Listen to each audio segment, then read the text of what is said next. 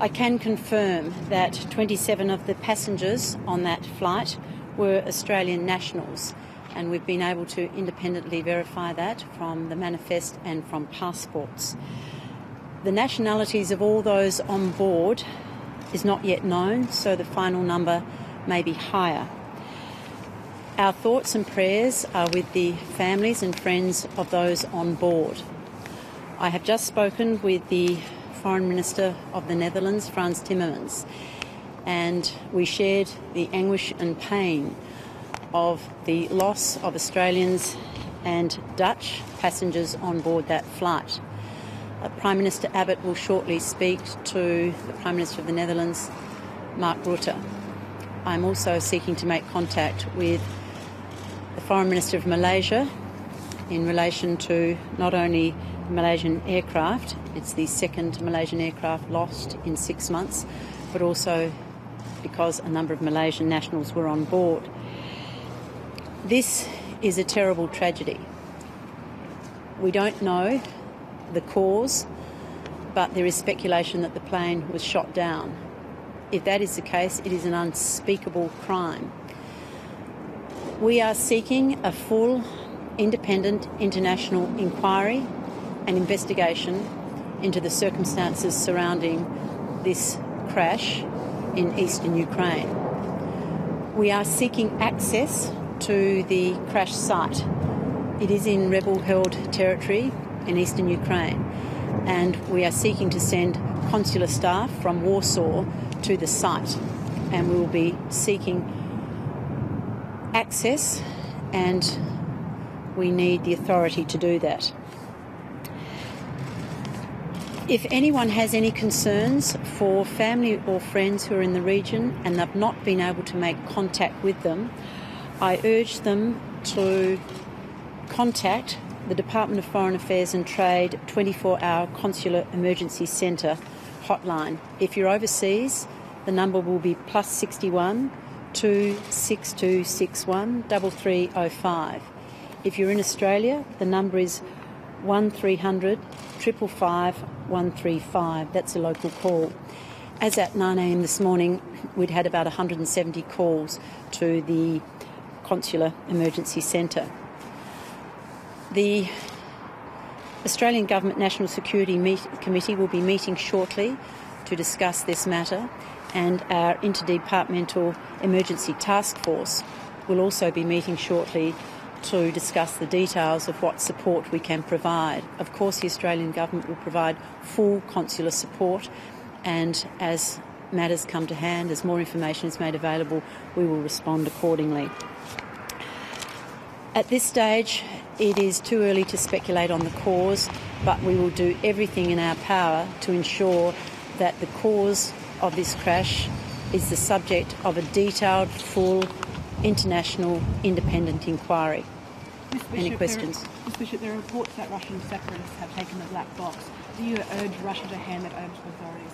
Regardless of the circumstances, we urge the separatists to cooperate with an investigation into this crash. If they have taken the black box, that must be returned to authorities immediately. This incident underlines the urgent need to de-escalate the tensions and the situation in eastern Ukraine. Have you asked to meet with Russia's consul general to Australia?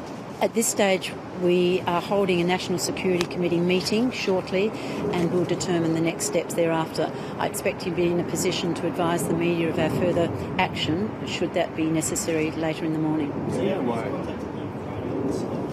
At this stage, we have been in contact with the Dutch. We're seeking to contact the Malaysians, and our embassy in Warsaw is seeking access to the site. We also have staff in The Hague, in the Netherlands, who are available for consular support, and in our High Commission in Kuala Lumpur, who are also working on this matter. We will send whatever staff we need to the crash site as soon as we can get access. Russia will be in our backs. Abbott said that there was strong evidence the plane had been gunned down. What advice have you been given? There is very strong speculation that that is the case, but we can't yet point the finger of blame until there's been a full investigation. I understand that the United Nations Security Council will be convening to call for this full, independent international inquiry. Why were there so many Australians on board? I understand, tragically, that this is a flight that was connecting to Australia. It was Amsterdam, Kuala Lumpur, Perth, and that there are a number of Australians on that flight. I also understand that a number of people who were travelling to Melbourne for the 2014 AIDS conference that commences this weekend were also on board. Is there any indication of where the Australian passengers might have been from? Not at this stage. We have passports, we have a manifest, but we are working through that detail and obviously contacting family and friends as an immediate priority. That's what we will be doing as an immediate priority. But our interdepartmental agency task force will be working through that as an immediate priority. If it emerges that pro-Russian separatists were behind this, if it does emerge that it was a deliberate attack, will Putin still be welcoming Australia for the G20 summit in November? It's too early to say, but we are taking this exceedingly seriously, with the utmost seriousness, and that's why the National Security Committee of our Cabinet will be meeting shortly. That's why we are contacting other leaders, other foreign ministers, to discuss an appropriate international response. What action can be taken? Well, I don't want to get into hypotheticals at this stage. There will be family and friends grieving in Australia. There will be people around the world grieving over the loss of their loved ones, and our priority is to ensure that we can do everything we can to support the Australian families who are affected by this terrible tragedy. These are all matters that we'll be discussing at the National Security Committee meeting today that's being held very shortly. What does this say about We are obviously working with other authorities and we'll be providing whatever information we can as it comes to hand. But at this stage, we're seeking to send consular staff to the crash site. We need to get access to it. I understand this will be challenging. It is in the rebel-held area of eastern Ukraine. So we're working our way through this step by step to make sure that we can provide as much support as is humanely possible to those affected. Has Mr Abbott spoken to the US President about this yet? I spoke to the Prime Minister just a few moments ago. He is speaking to the Prime Minister of the Netherlands, but I imagine that he will be also speaking to the Prime Minister of Malaysia and others who had nationals on board, Indonesia, Britain, and I expect that the Prime Minister will speak to those who are involved in this UN Security Council resolution. Of course, Australia is a non-permanent member of the UN Security Council, and I expect there to be a coordinated response from the Security Council for a full, independent international inquiry and investigation into this. On a slightly different issue, Israel has launched a ground invasion into Gaza. What's your reaction to this? It is a tragedy that it has come to this. The international community has been calling for a ceasefire. Egyptian President El-Sisi had, we thought, brokered a ceasefire to return to the November 2012 situation when there was a ceasefire. Hamas have consistently and persistently refused to be part of a ceasefire.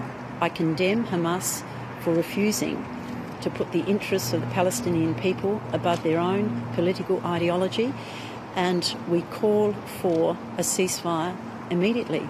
Civilians are being killed, people are being injured. It is a spiralling situation, and a ceasefire seems to be the only solution to prevent the deaths, and particularly of civilians. Ms Bishop, can you guarantee that we can bring our people back home? We will do everything possible to ensure that we can bring home those Australians who were on board that tragic flight MH17.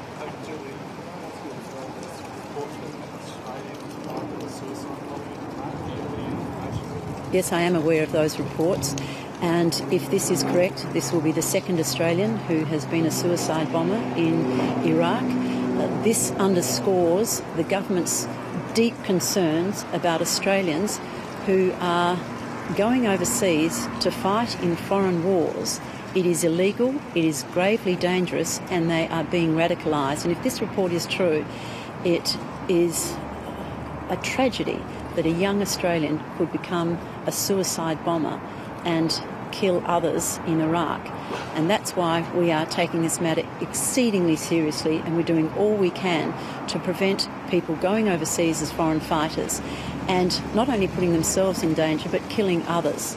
and we will continue to work tirelessly to prevent Australians being radicalised and coming back home with their extremist ways and ideology. Will there be another Al-Qaeda security meeting today? I expect to keep the media informed. As soon as we have information that I can pass on to you, we will keep the media informed. So I expect we'll have another press conference later today.